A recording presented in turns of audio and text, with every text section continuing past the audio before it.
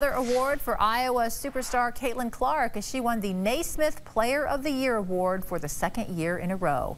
The award is given annually to the best player in college basketball. Clark is the first player to win the award in consecutive seasons since UConn's Breanna Stewart from 2014 to 2016. It's pretty special. I think the biggest thing for me is I get to be here preparing to play in the Final Four while doing this, and I think it's difficult to do, especially with the talent in our game. So it's been a special year. I have the most amazing teammates, the best coaches, and I'm just really grateful.